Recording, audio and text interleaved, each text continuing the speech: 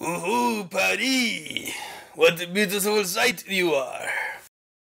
Your streets are full of history, your bakeries are filled with croissants and baguettes. Your cheeses are as smelly as the bottom of my feet after a long day of work. You are beautiful. But let me tell you what a pain in the ass it was to get here.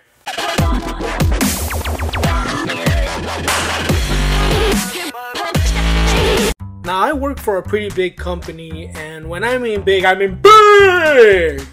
A couple of years back, they were opening offices all over the world, expanding, and I got the lucky draw to go work at Paris.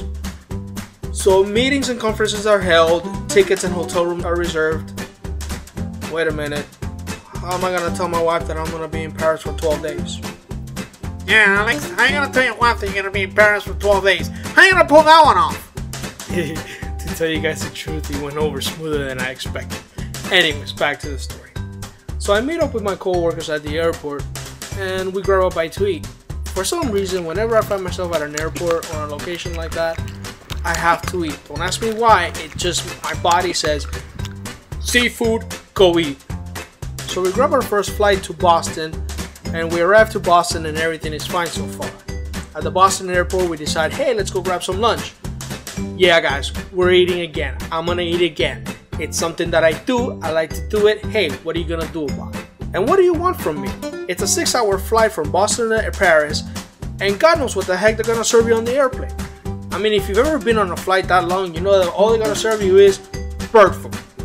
So this is where the story starts getting interesting. For lunch, I order a bacon cheeseburger plain, fries and a soda. We eat our food and we start heading towards the terminal. We still have about an hour and a half to wait until we board the plane. About an hour passes after lunch, and I'm still feeling pretty full. I'm not talking like, oh my god, I just ate, do I look fat to you type of full? No, I'm talking Chinese buffet, Brazilian steakhouse. You ate about 6 pounds of food, and you can't feel your legs.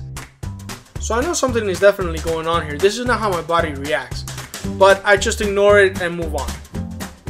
So we board the airplane, and I have a window seat, and next to me there's a couple, a man and a wife, and I have a co-worker sitting on the aisle seat.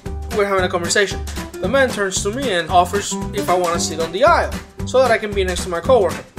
Sir, this is my seat. I like my window seat. I don't give up my window seat for nobody.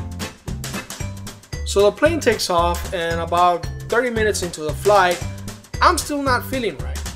So I turn to the guy and beg him, please, do you mind switching seats with me? I don't want to be bothering you and your wife, standing up and down. So we switch seats, and everything is fine so far. So 15 minutes after switching seats, I'm still not feeling right. I look to the back of the plane, there are 2 bathrooms, and they're both full. I look to the front of the plane, and there's 1 bathroom and it's available. So logic tells me get up and start walking.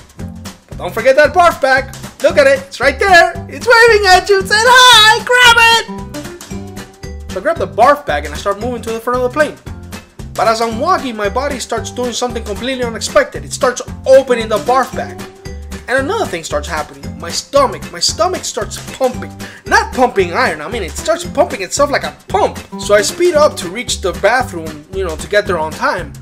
But right as I'm getting to the yellow line, it happens. It doesn't just happen once. I continue doing it. The liquid levels on this bag start rising, and I'm not stopping. And of course you get people's reactions in the back. Oh my god, he's vomiting. He's sick! Quarantine him! Put him in a box! And naturally the stewardesses come to help me out. They give me a bigger bag, and I head into the bathroom. In the bathroom I clean myself up, and as I'm about to head out, something unexpected happened. I have to drop pants and go snake eyes. Yeah. It doesn't stop there. Hey guys, thank you for joining me on this story. Sorry I'm gonna cut it short on this one. It's a bit long and I don't want to take up too much time.